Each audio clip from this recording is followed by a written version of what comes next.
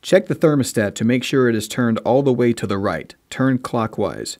Make sure that the unit is not located near a heat source. Hit the reset button located on the back of the unit where the power cord connects to the heat surge fireplace. This will only be effective if the unit lost power due to a power surge.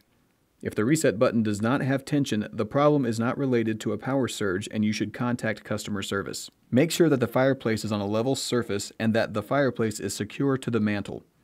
Then, with both hands firmly holding the mantle, tip the unit face down until it is about 6 inches off of the ground. Then return the unit to its upright position. Check for any obstructions on the back of the unit. If one is found, turn the fireplace off and unplug the unit. Then, move the unit so that the back of the unit is at least 1 foot from the nearest wall. Wait at least 10 minutes to allow the fireplace to cool completely before removing the obstruction. Make sure that the fireplace is on a level surface and that the fireplace is secured to the mantle. Then, with both hands firmly holding the mantle, tip the unit face down until it is about 6 inches off the ground. Then return the unit to its upright position.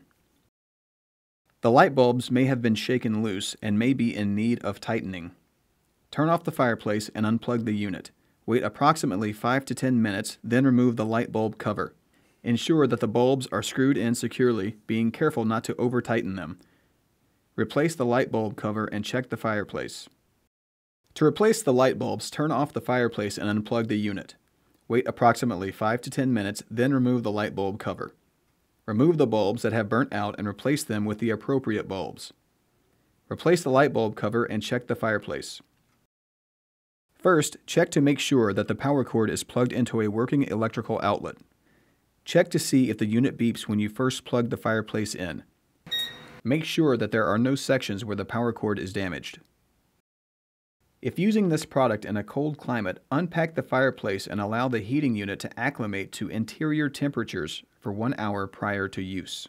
Using the heat surge fireplace controls, turn on the unit by hitting the on-off button. Set your unit to your preferred high or low flame settings. To select fireless flames only, press the dimmer button twice until you see the solid red light. On the thermostat, turn the knob to the preferred high or low setting. Remove the remote from the left door flap.